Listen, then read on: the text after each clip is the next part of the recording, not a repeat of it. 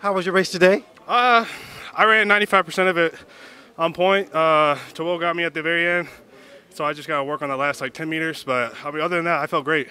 You're that top three kind of guy when it comes to world championship competition. You seem to finish in that medal count.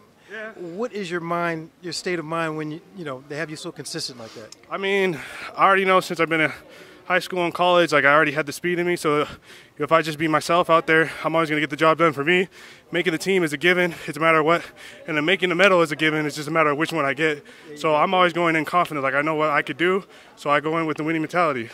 I really appreciate watching you over these past few years and seeing you going from the 100 to the 200, from the 200 back to the 100.